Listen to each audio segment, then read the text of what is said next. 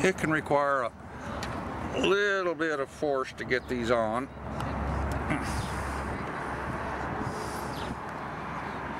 And again, snug it up really good, but the way these fittings are made, they have one barb, so you're clamping over here, you're just trying to keep it from sliding over that, so it doesn't have to be super duper tight. And here I try to keep it away from the barb so that it's not pushing right on it and won't tend to cut the hose. I do try to keep the tightening bolt straight up and down, make it a little easier to get to.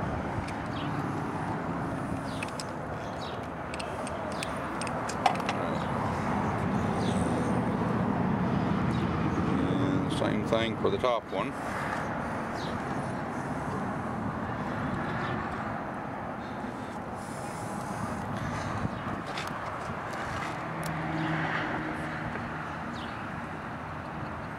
Got to get that technique in there. Very nicely done. Alright. Snug it up. Forgot to mention earlier, these are stainless steel clamps, so they should hold up relatively well.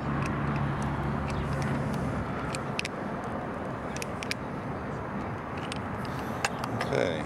Now this one, you need to bend the clamp straight up because it's going to fit right next to that power steering line. So you need this out of the way so it's not touching anything. Then I'm going to mark a spot down in here and kind of wiggle to get the hoses down in there and get the cooler. Don't force anything, just take your time. You're going to realize as you're putting it in there it's going to stop. It's because this bottom hose clamp is catching on the grill, the plastic work on the grill, and it's just to the inside of this little support on the grill. So what we're going to do is pop the cooler back out. Basically, this is where your cooler will hang if you decide to change spark plugs. Hang it off to the side, and then you can go ahead and tilt your radiator so you can get to the spark plugs in there. That's how you do that, okay. Here's where the rat tail file comes in. I don't know what size or what brand or anything it is. It's one I happen to have. It's about 1/2 inch diameter. And it's a rasp actually, it's not really a file.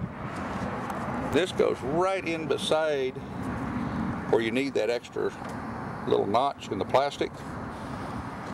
And some people are squeamish about doing this, but Gotta be done. Gotta be done. It's plastic, it's not extremely difficult to do. Try to keep it as vertical as possible.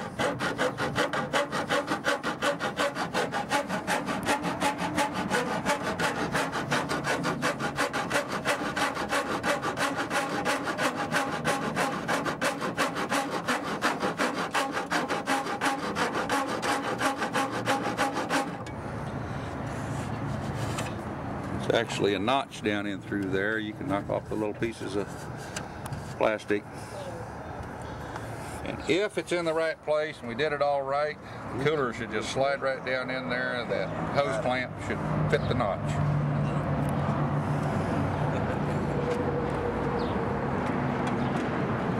Occasionally I have to fine tune, but occasionally I get lucky too.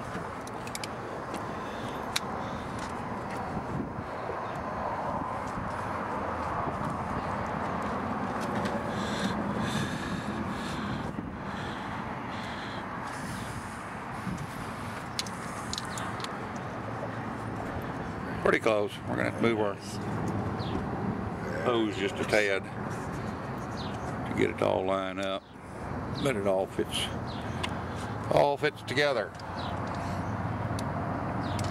So now, a couple of little tie wraps, any size. I don't know about all brands, but I know that on 3M, the black ones have UV protection built in, the white ones don't. So I tend to use the black ones. Now, how would you know that? Read it online. Okay. And I happened to work there for a couple of years. And you try to get this through the hole underneath your little piece of hose and then back right out on the top.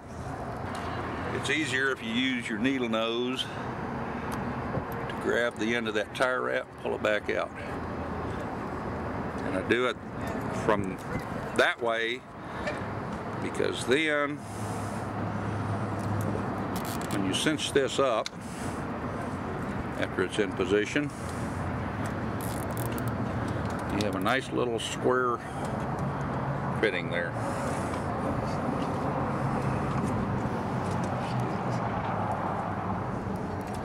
This one can be a little more difficult because it's usually just a tiny bit closer. Didn't give me any trouble this time though.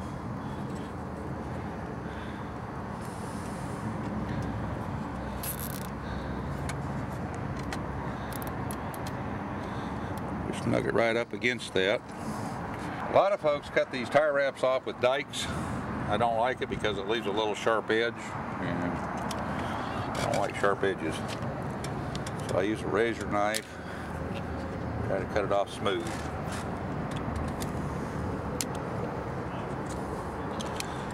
And the cooler's in. Very good. All right. Now all we have to do is remove the old one. We'll have to do a little bit of work on the upper piece of grill when we get ready to put it in, but we're 60% done probably.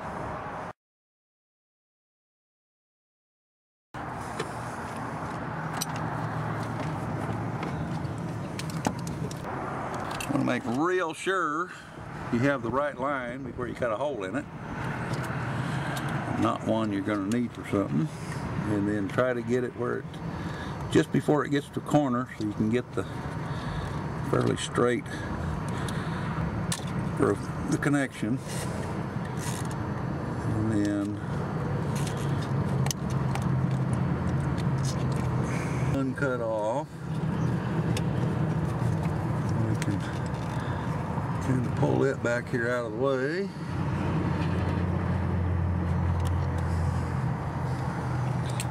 That allows us to pull the cooler back forward a little bit where we can hopefully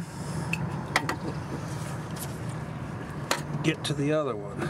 You do want to be careful of this vacuum line here. If it's in the way, you might want to try to disconnect it and then, but just make sure you hook it up when you're done. Just kind of twist and turn and however it'll come because it's really snug in here.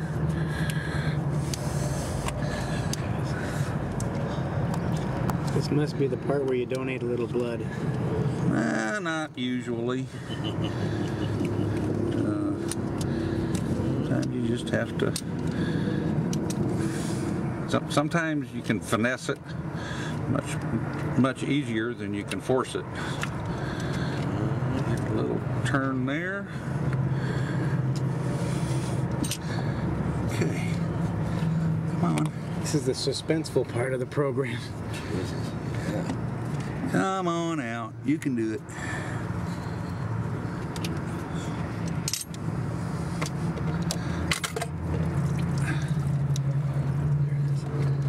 Okay. This is our other hose. And again, you want to try to get a relatively straight piece of it.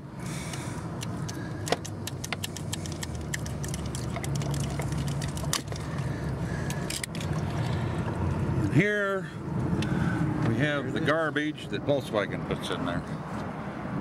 That's supposed, with 180-degree water going in, that's supposed to control your transmission. 180 to 200 water going in. Supposed to keep your transmission at less than 212 degrees. It's not much. Sure isn't. It looks like an ashtray. Okay, this is the newer one. It's a 6-pass exchanger. The older ones on the 01 and back Rialtas were a 4-pass heat exchanger. So they didn't even have this much capacity.